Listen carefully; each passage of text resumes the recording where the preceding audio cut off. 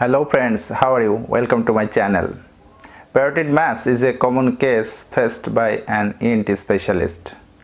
Most of the parotid mass, about 80%, are benign, like pleomorphic adenoma, Bardeen's tumor, hemangioma, lymphangioma. A patient came to us with a parotid mass with a FNAC diagnosis of a benign lesion, but we noticed that there is a facial palsy.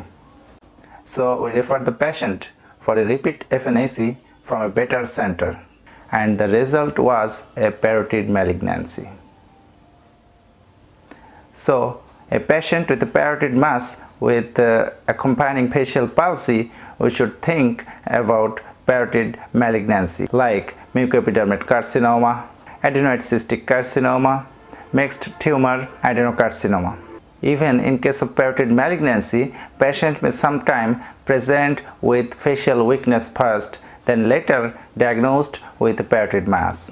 Other than facial palsy, parotid mass may be accompanied by some other features of parotid malignancy like rapid growth, fixity with overlying skin, and immobility.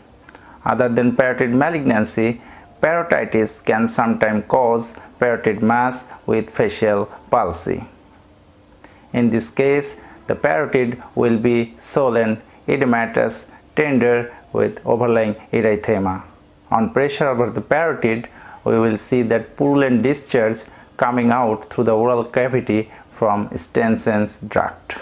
Now the question is, can a benign lesion of parotid cause facial palsy? The answer is yes, but exceedingly rarely.